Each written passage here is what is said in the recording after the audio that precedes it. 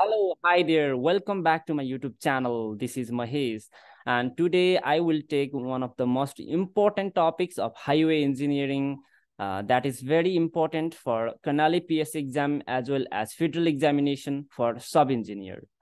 मलाई चाहिँ यो भिडियोको यो टपिक्सको बारेमा एकदमै क्वेसन आइरहेको थियो होइन। यो चाहिँ हाइवे इन्जिनियरिङको क्वेसन हो, जुन चाहिँ ओभरटेकिङ जोन भनेको के हो र यसको चाहिँ एनआरएसको रिक्वायरमेन्टहरू के छ भनेर चाहिँ एउटा क्वेसन नै बन्ने रहेछ होइन। यो इम्पोर्टेन्ट क्वेसन हो जस्तो पनि लाग्यो मलाई होइन। त्यही भएर चाहिँ मेनी अफ द स्टुडेन्टले मलाई यो सोधिराख्नु भएको थियो। त्यही भएर चाहिँ म यसको भिडियो बनाउन गइरहेको छु। मैले चाहिँ एन्सर लेखेको छु यो क्वेसनको बारेमा होइन। Please watch the complete video without skipping it. That may definitely help you in your preparations. Okay, let's begin. Okay. यो चाहिँ हाम्रो टपिक्स हो आजको होइन। यो चाहिँ टपिक्स भन्नाले एउटा क्वेसन नै हो, जुन चाहिँ एकदम इम्पोर्टेन्ट क्वेसन हो होइन। यो कर्णालीको पिएससीमा पनि सोध्न सक्छ र फेडरलकोमा पनि सोध्न सक्छ होइन। यो चाहिँ मैले एउटा स्लाइड बनाएको छु होइन। Let's begin. ओके, अब सर्वप्रथम ओभरटेकिङ डिस्टेन्स भनेको के हो? सर्वप्रथम तपाईँहरूलाई साइड डिस्टेन्स भनेको त थाहै होला होइन। साइड डिस्टेन्स भनेको टु टाइप्सको हुन्छ, स्टपिङ साइड डिस्टेन्स र ओभरटेकिङ side distance. Okay, stopping side distance भनेको के हो त भन्दाखेरि चाहिँ कुनै पनि रोडमा गाडी गुडिरहेको छ भने अगाडि कुनै स्टेसनरी अब्जेक्ट आयो अथवा कुनै बाधा अवरोध आयो, त्यो कारणले गर्दा गाडी रोक्नुपर्ने भयो, अपोजिट डिरेक्सनतिरबाट अर्को गाडी आयो, अचानक गाडी रोक्नुपर्ने भयो भने त्यस्तो अवस्थामा ड्राइभरले ब्रेक लगाइसकेपछि त्योभन्दा पछि कति गाडी गुड्छ त हो, त्यो डिस्टेन्सलाई हामीले के भन्छौँ त? स्टपिङ साइड डिस्टेन्स भनेर भन्छौँ, जुन सेभरल फ्याक्टरमा डिपेन्ड्स हुन्छ। ड्राइभरको कन्डिसन्समा, ब्रेक इफिसियन्सीमा, रोड कन्डिसन्समा, विभिन्न कुराहरूमा भर पर्छ। त्यो चाहिँ छुट्टै हेर्नु होला। ओके, अब ओभरटेकिङ डिस्टेन्स भनेको के हो त भन्दाखेरि ओभरटेकिङ साइड डिस्टेन्स भनेको कुनै पनि रोडमा टु लेन रोड अथवा सिङ्गल लेन रोड जस्तो रोड भए पनि त्यो रोडमा चाहिँ स्लो मुभिङ भेहिकलहरू लाइक हेभी ट्रकहरूलाई, तिनीहरूलाई चाहिँ अब सानो स्लोवर मुभिङ भेहिकलहरूले चाहिँ ओभरटेक गर्नुपर्ने हुन्छ क्या हो। नत्र भने हामी अक्वार्ड फिल गर्छौँ, अलिकति हामीलाई चाहिँ इम्प्याटेन्स हुन्छ होइन। हामी चाहिँ बिस्तारै त्यो ट्रकको स्पिडमा गुड्न त मन पराउँदैन कसैले पनि हो। सो अभियसली ओभरटेक गर्नुपर्छ हो। त्यो ओभरटेक गर्ने क्रममा गाडीलाई कति डिस्टेन्स चाहिन्छ त without affecting the moving vehicle come from another side. Okay, अर्को साइडतिरबाट आइरहेको मुभिङ भेहिकललाई, उही डिजाइन स्पिडमा आइरहेको मुभिङ भेहिकललाई एफेक्ट नहुने तरिकाले हामीले कसरी ओभरटेक गरेर अगाडि जान सक्छौँ त हो। त्यो डिस्टेन्सलाई, त्यो ओभरटेक गर्न चाहिने डिस्टेन्सलाई हामीले के भन्छ त? ओभरटेकिङ साइड डिस्टेन्स भनेर भन्छौँ। यहाँ चाहिँ यो एनआरएस नेपाल रोड स्ट्यान्डर्डको अनुसार यो साइड डिस्टेन्सको बारेमा केही स्पेसिफिकेसनहरू प्रोभाइड गरिएको छ, जुन चाहिँ तपाईँहरूले एनआरएसको चाहिँ त्यो गाइडलाइन डाउनलोड गरेर हेर्न पनि सक्नुहुन्छ। ओके, र यो डाटा भनेको चाहिँ मैले चाहिँ एनआरएसको गाइडलाइनबाटै लगेको हो होइन। ल हेर्नुहोस् है। Okay, let's start. ओभरटेकिङ डिस्टेन्स भनेको के हो? सर्वप्रथम, ओभरटेकिङ distance is the minimum distance that should be available to the driver to overtake the another vehicle safely. Okay, safely है, फेरि सेफली हो। यो नबुझ्ने कुरै छैन। यो भनेको एनआरएसमा दिएको छ, गएर हेर्नु होला त्यहाँ। यो स्पिडमा डिपेन्ड्स हुन्छ। स्पिड यो भयो भने चाहिँ हाम्रो मिनिमम ओभरटेकिङ डिस्टेन्स भनेको यति राख्नुपर्छ रोडहरूमा। यो 60मा यो राख्ने, 80मा यो राख्ने र 100 यो राख्ने। 120 भयो भने 880 मिटर हाम्रो चाहिँ ओभरटेकिङ साइड डिस्टेन्स प्रोभाइड गर्नुपर्छ रोडमा होइन। अब यसको चाहिँ यो ओभरटेकिङ साइड डिस्टेन्स भन्ने त थाहा भयो होइन। अब ओभरटेकिङ जोन भनेको फेरि फरक हुन्छ क्या होइन। ओभरटेकिङ साइड डिस्टेन्स र ओभरटेकिङ जोन भनेको फरक कुरा हो। ओके, ओभरटेकिङ साइड डिस्टेन्स भनेको चाहिँ बुझिहाल्नु भयो होइन। अब ओभरटेकिङ जोन भनेको चाहिँ के हो त भन्दाखेरि कुनै पनि हाम्रो सिङ्गल लेन रोड गुडिरहेछ अथवा डबल लेन रोड छ, सिङ्गल लेन रोड छ, त्यो मतलब भएन होइन।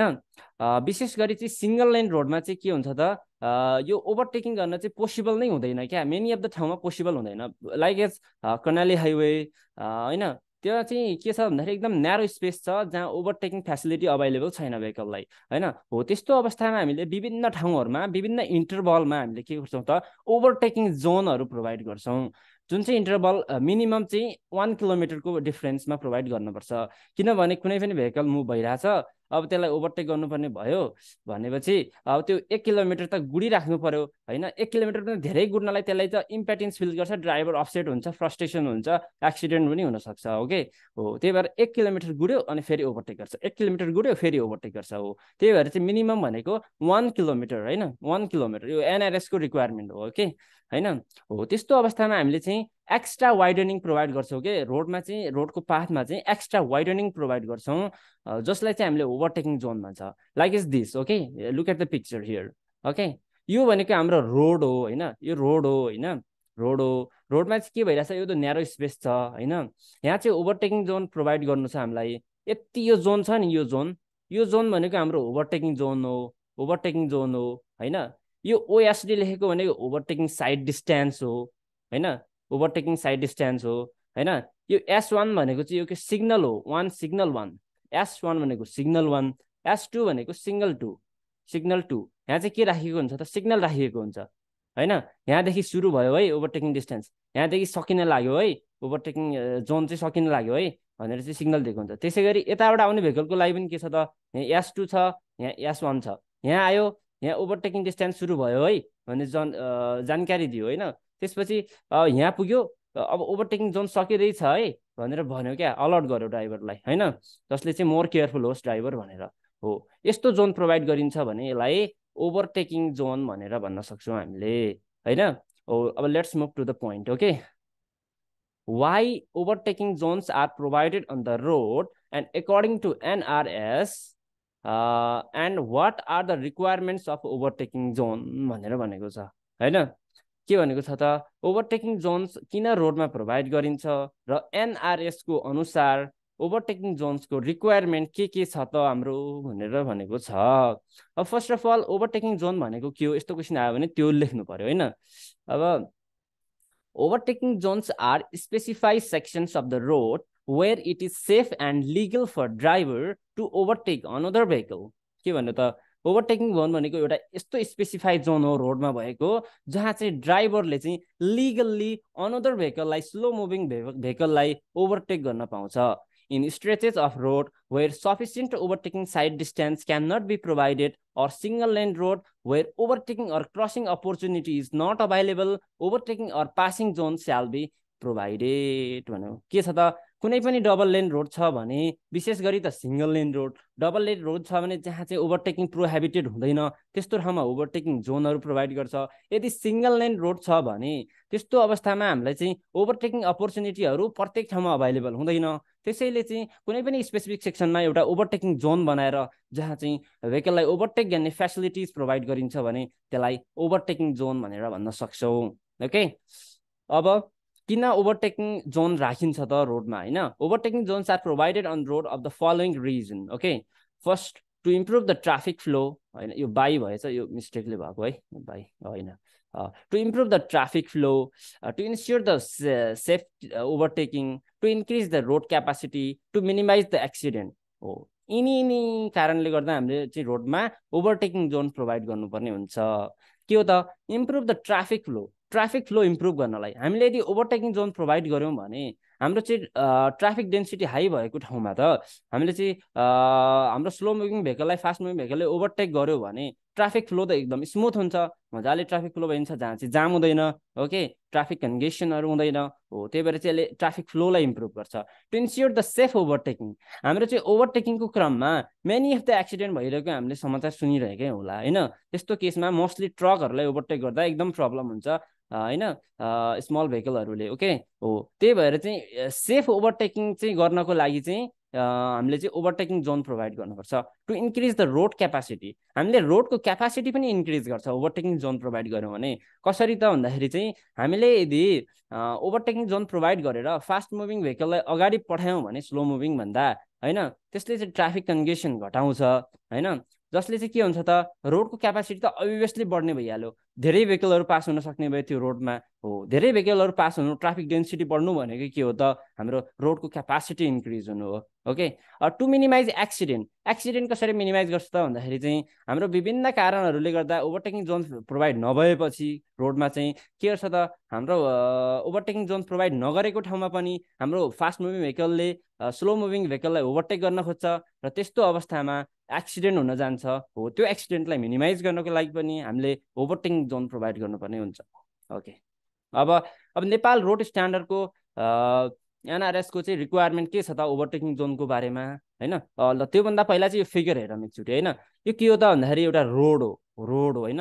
यो रोड हो, यो भनेको हाम्रो ओरिजिनल लेन्थ ओरिजिनल विथ हो रोडको हैन, ओरिजिनल विथ हो। जसमा चाहिँ के भनेको छ त यहाँ यो ओभरटेकिङ साइड डिस्टेन्स, यो ओभरटेकिङ साइड डिस्टेन्स ओएसडी ओके। यो ओभरटेकिङ साइड डिस्टेन्स हो हैन। मिनिमम हामीले माथि ओभरटेकिङ साइड डिस्टेन्स भनेको के हो त्यो पढिहाल्यौँ हैन। यहाँ चाहिँ ओएसडी प्रोभाइड गर्ने, जति ओभरटेकिङ साइड डिस्टेन्स क्याल्कुलेट गरेर आएको छ त्यो ओएसडी स्पिडको आधारमा ओएसडी राख्ने हैन। त्यसपछि यो एक्स्ट्रा विथ प्रोभाइड गर्ने हैन, जसमा चाहिँ S1 सिग्नल यहाँ हाल्ने, S2 सिग्नल यहाँ हाल्ने, S1 S2 ओके। यो चाहिँ सिग्नलहरू है, सिग्नलहरू हो। यहाँ चाहिँ कुनै पनि सिग्नल हुनसक्छ, योर ओभरटेकिङ जोन इज स्टार्ट भनेर हैन, कुनै पनि सिग्नल हुनसक्छ। म अहिले देखाउँछु, यो तल चाहिँ छ मैले राखेको छु। यो वास्तवमा चाहिँ ओभरटेकिङ यो छ नि, यो टोटल ओभरटेकिङ यहाँदेखि यसको चाहिँ यहाँसम्मको यो कति लेन्थ प्रोभाइड गर्ने भनेर भन्दाखेरि चाहिँ 3 to 5 टाइम्स अफ ओएसडी भन्ने हुन्छ। ओएसडी भनेको यो हो हैन, ओभरटेकिङ साइड डिस्टेन्स हो। यसको 3 to 5 टाइम्स। यो चाहिँ के हो त भन्दाखेरि यो फरक हुन्छ हैन। यदि चाहिँ हाम्रो डिजाइरेबल भन्यो भने चाहिँ 5 हुन्छ हैन, मैले यहाँ तल लेखिदिएको छु हैन। डिजाइरेबल भन्यो भने 5 हुन्छ। त्यसपछि फर 2 लेन रोड भन्यो भने चाहिँ 3 हुन्छ हैन। सिंगल लेन भन्यो भने 2 हुन्छ क्या, 2 टाइम्स अफ ओभरटेकिङ साइड डिस्टेन्स भनेर हुन्छ है। हो, यो चाहिँ सिग्नलहरू, अरू केही छैन। S1 ओभरटेकिङ जोन बिङ भनेको छ, यहाँ इन्ड अफ द ओभरटेकिङ जोन भनेर यसरी चाहिँ सिग्नल दिएको हो, अरू केही पनि छैन।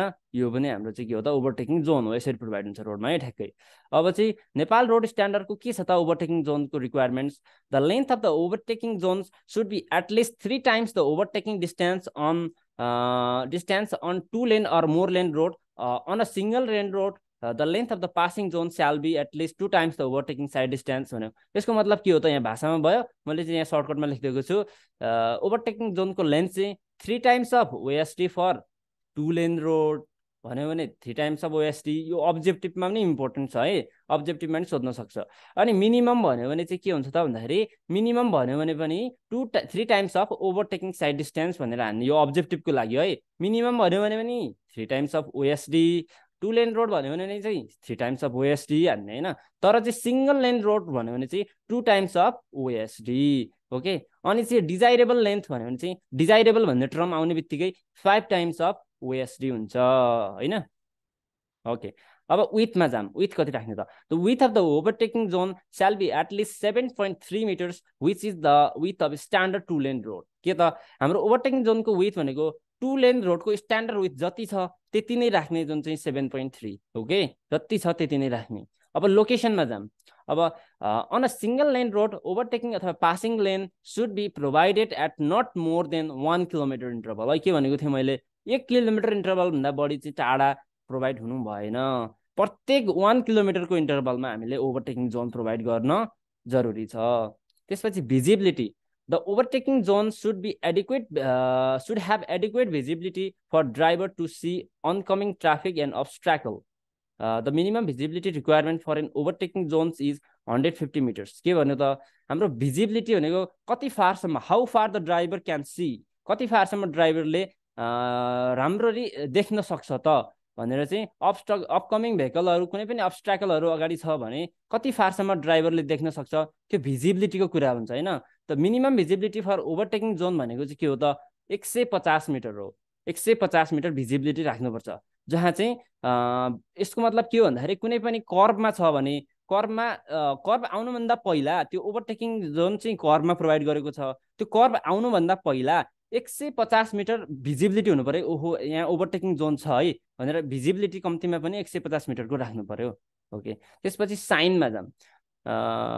साइन्समा the start and end of the overtaking zone shall be well informed by placing appropriate signs at least stopping side distance before the start and end of the zone। के भन्नु त कुनै पनि जोनको स्टार्ट र इन्ड हुनुभन्दा पहिला start भयो, अब यहाँ स्टार्ट हुँदैछ है भनेपछि त्यहाँ साइन पोस्ट लगाउने, र इन्डमा पनि अब यहाँ सकियो है ओभरटेकिङ जोन भनेर साइन पोस्ट लगाउने होइन। त्यो गर्न चाहिँ जरुरी छ, जसले गर्दा ड्राइभरलाई चाहिँ एकदम अलर्ट बनाउँछ र एक्सिडेन्ट हुनबाट बचाउँछ।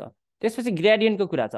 The gradient of the ओभरटेकिङ John should not acid 6% to ensure the safe ओभरटेकिङ। के भन्छ त, हाम्रो सेफ ओभरटेकिङलाई इन्स्योर गर्नको लागि ग्रेडियन्ट भनेको 6% भन्दा बढी हुनु हुँदैन होइन, हुँदैन। यदि 6%, यो चाहिँ कन्डिसनमा भ्यारेज हुन्छ होइन, तर नर्मल्ली एकदम सुटेबल कन्डिसन भनेको चाहिँ हाम्रो 6 भन्दा बढी भयो भने ओभरटेकिङ जोन प्रोभाइड गर्न त्यति उपयुक्त मानिँदैन। त्यही भएर चाहिँ ग्रेडियन्टको कुरा यस्तो छ। ओके, अब यहाँ चाहिँ मैले केही फिगरहरू राखेको छु, यति हो लेख्ने। क्वेसन आयो भने चाहिँ एन्सर, यो ओभरटेकिङ जोन भनेको के हो, यो माथिको साइड डिस्टेन्समा जानु पर्दैन है, फेरि ओभरटेकिङ साइड डिस्टेन्समा नझुकिनु होला। ओभरटेकिङ साइड डिस्टेन्स भनेको फरक कुरा हो, ओभरटेकिङ जोन भनेको फरक कुरा हो। ओके हो, ओभरटेकिङ जोनको यसरी डिफिनेसन लेख्ने, किन प्रोभाइड गरिन्छ भनेर सोध्यो भने लेख्ने, होइन भने यो सेक्सन चाहिँ आउट हुन्छ। त्यसपछि यो एनआरएसको अनुसार यस्तो यस्तो छ भनेर यस्तो लेखिदिने, मेन कुरा यो छुटाउनु भएन। ओके, त्यसपछि यति पोइन्ट लेखिदिनु भयो भने इनफ हुन्छ। ओके, अब 5 मार्क्सको क्वेसन हो, त्यति धेरै लेख्नु पनि पर्दैन। त्यसपछि यहाँ चाहिँ मैले कुनै साइनहरू राखिदिएको छु हो, यस्तो दिएको छ भने के हो त भन्दाखेरि चाहिँ यहाँ एउटा रेड दिएको छ, एउटा ब्ल्याक दिएको छ होइन। यो चाहिँ के हो त, एउटातिरबाट आइरहेको भेहिकललाई प्रायोरिटी देऊ, तर ओभरटेक गर्न चाहिँ मिल्छ, तर यतातिरबाट आइरहेको यो छ नि, यो यतातिरबाट आइरहेको भेहिकललाई चाहिँ प्रायोरिटी देऊ भन्न खोजेको हो क्या। ओके हो, अब ओभरटेकिङ जोनमा यस्तो यस्तो प्रकारको साइन पनि बनाएको हुन्छ है, यस्तो एउटा सिधा एउटा यस्तो बाङ्गो बनायो भने यहाँ ओभरटेक गर्न मिल्छ है भने हो है। फेरि अब अनि यो जुन S1 S2 को कुरा थियो नि, साइनहरू के राख्ने भनेर हो, यो साइनहरू चाहिँ यसरी राख्नुपर्छ क्या हामीले, यसरी होइन। यो चाहिँ एउटा खम्बामा 200 मिटर अगाडि ओभरटेकिङ जोन छ है, 150 मिटर अगाडि ओभरटेकिङ जोन छ है भनेर चाहिँ इन्फर्म गर्नको लागि यसरी साइनहरू राख्नुपर्छ क्या हामीले। ओके, अब त्यसपछि यहाँ यस्तोहरू पनि ओभरटेकिङ यो जोन ओभरटेकिङ साइड डिस्टेन्स यहाँ ओभरटेक गर्न मिल्छ कि नै भनेर इन्डिकेट गर्न सकिन्छ। ओके हो, यहाँ चाहिँ यो डटेड लाइन छ नि, यो जुन डटेड लाइन, यो ब्रेक लाइन छ नि येल्लो बिचमा हो, यो ब्रेक लाइन भनेको यताको भेहिकलले यता ओभरटेक गर्न पाउँछ होइन, पाउँछ भनेको, तर यो लाइन छ नि, यो लाइन अब यताबाट आएको भेहिकलले तर यता ओभरटेक गर्न पाउँदैन भनेको। यहाँ कन्टिन्युस लाइन छ भने त्यहाँ ओभरटेक गर्न पाउँदैन, जता डटेड लाइन छ जता ब्रेक लाइन छ त्यताको भेहिकलले चाहिँ ओभरटेक गर्न पाउँछ। ओके, त्यसपछि अब यहाँ पनि देखाएको छ मैले होइन, यहाँ पनि त्यस्तै छ सेम, यता कन्टिन्युस लाइन छ, यता डटेड लाइन छ होइन। यता यो कन्टिन्युस लाइनबाट चाहिँ यता भेहिकलले चाहिँ के गर्न पाएन, ओभरटेक गर्न पाएन, यहाँ इन्टु लगाएको छ होइन, ओभरटेक गर्न पाएन। तर यता डटेड छ नि, यताबाट आउने भेहिकलले यसलाई ओभरटेक गर्न पाउँछ किनभने यता डटेड लाइन छ होइन। यो कुरा चाहिँ ख्याल राख्ने। यति नै हो ओभरटेकिङ जोन र ओभरटेकिङ साइड डिस्टेन्सको बारेमा। Guys, I hope you like my video. Please if you like my video, like, comment, share and subscribe my YouTube channel. I upload the many of the video on regular basis, and most of the questions are very important for the examination. So please like, share, comment and subscribe. Okay, that's fine. Okay guys, यसको चाहिँ PDF म तपाईहरुलाई चाहिँ तल description बक्समा राखिदिन्छु, you can download from there. Okay, let's end the class today.